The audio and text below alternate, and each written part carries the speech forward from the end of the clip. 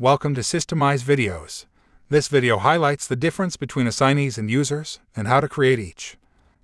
You may be wondering how assignees and users are different. Assignees have tasks assigned in Systemize, but complete those tasks outside of the database, like templating, fabrication, or installation.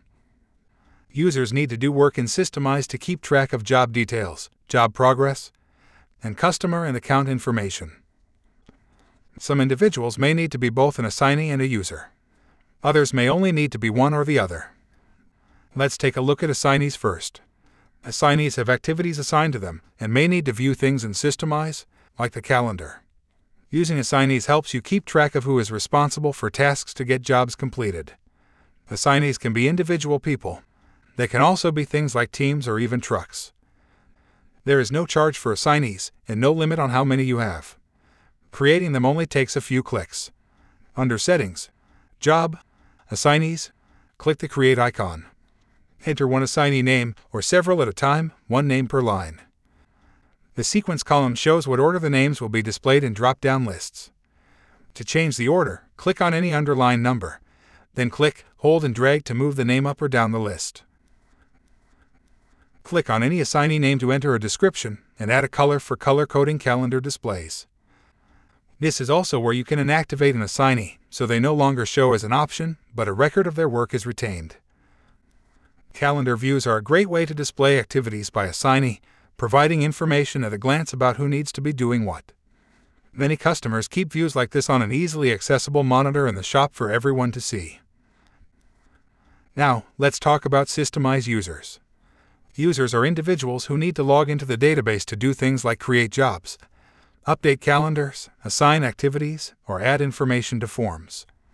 Systemize users can also be created in a few quick steps.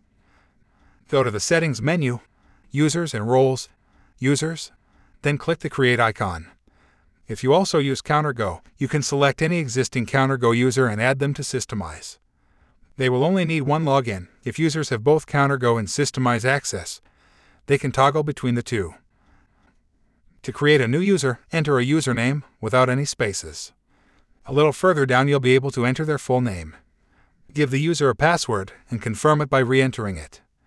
If you want the user to change this initial password when they log in, check the box Must Change Password. It's very important to enter an email address for the user. This email address is where a recovery link will be sent if they forget their password.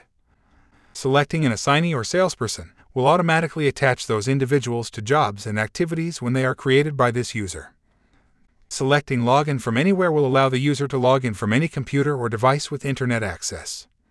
User access can be limited to certain computers or locations if you know the IP addresses of those specific computers. Every Systemize user must have a role. Roles specify permissions in the database. Not every user has to have the same set of permissions. Roles are assigned to users and allow or limit user functionality. There are roles built into Systemize, and they can be customized, or more can be created to suit your needs. Unlike assignees, there's a charge for additional users over the number included in your subscription. Check out the Systemize knowledge base for more articles and videos. If you'd like to talk with one of our friendly Systemize experts, email support@moraware.com. Thanks for stopping by.